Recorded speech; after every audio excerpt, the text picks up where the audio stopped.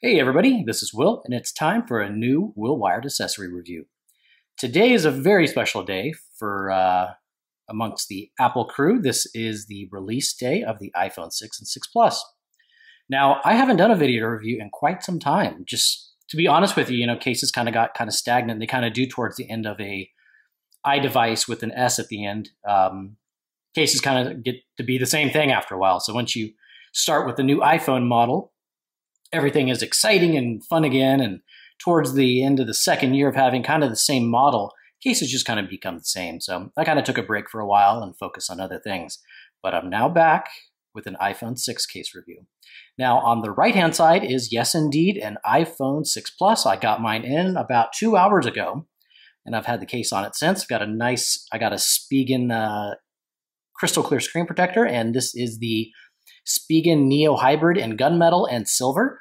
On the right side is my 6 Plus. On the left side is the regular 6. That way I can kind of show you this one without the phone in it. Why do I have this one? My wife got the 6, I got the 6 Plus. So as you can see, this is the silver one. You can see the sides.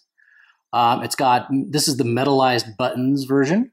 I really like this case for the first one, for the iPhone 5, 5S. But it had some problems. Mainly, it drove me nuts for my OCD because this texture here was a soft matte finish, and it took fingerprints and scuffs like crazy. Now, I don't have the overhead light on because I didn't want to blow this video out and glare, but this actually has a very soft texture to it, so you're not going to see any of that sort of thing.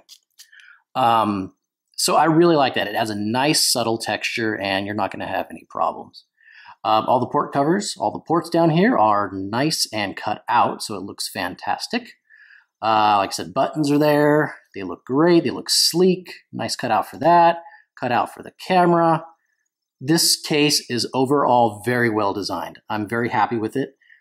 Just on first impressions, on the look.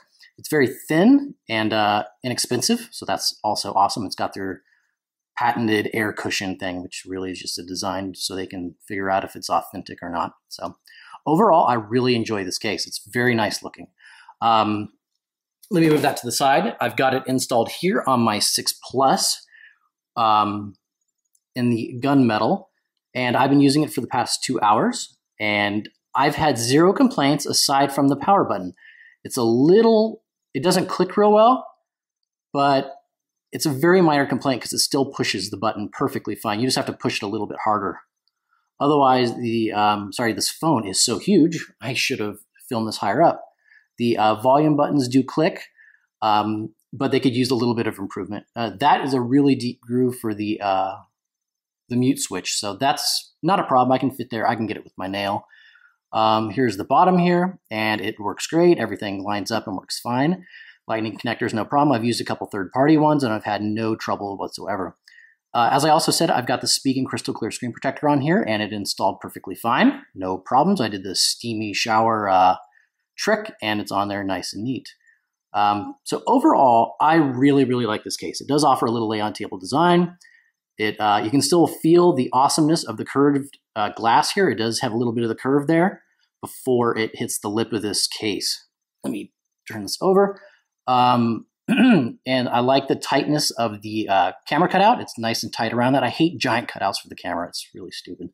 But this one is nice and tight and looks fantastic. And this one does have the texture, so it's going to add a nice grip to this big phone. Overall, I really, really like this case. I'm very surprised for it being kind of a first release case. Always those first release cases have trouble. And for a first release case, I really, really, really like this. I'm going to give an Apple case a try as well. I'm not fond of those because the bottom isn't covered or protected.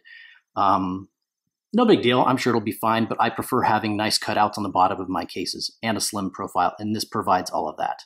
So this is the gunmetal, and moving that over, this is the silver.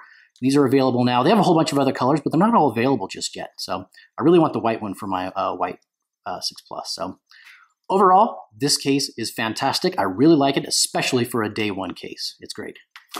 This is the Spigen Neo Hybrid for the iPhone 6 and 6 Plus. Thank you very much, everybody, and have a good one.